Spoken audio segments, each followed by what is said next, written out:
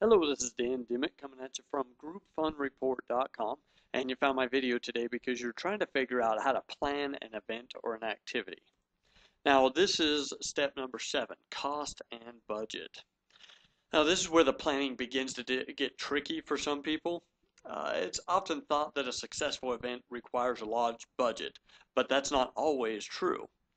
You can host a spectacular event on virtually any budget available. It simply takes a little creative thought and energy. Now, a party will not be relaxing and enjoyable for you if you can't afford it.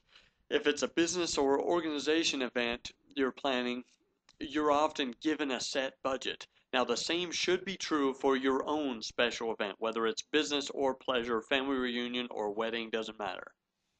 Now determine the size of the party and then a realistic budget.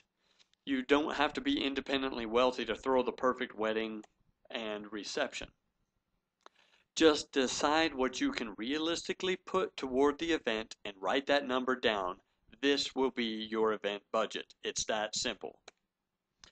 Once you do this, you've got to automatically subtract the cost of the location.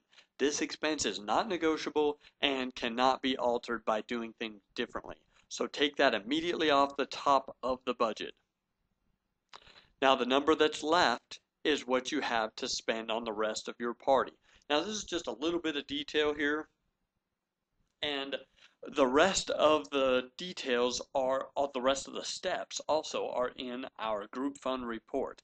And we've put this thing together for you. Hours and hours of time saving is what you're going to get when you get the group fund report. And guess what? It doesn't cost you a dime. It doesn't cost you a thing. This is great.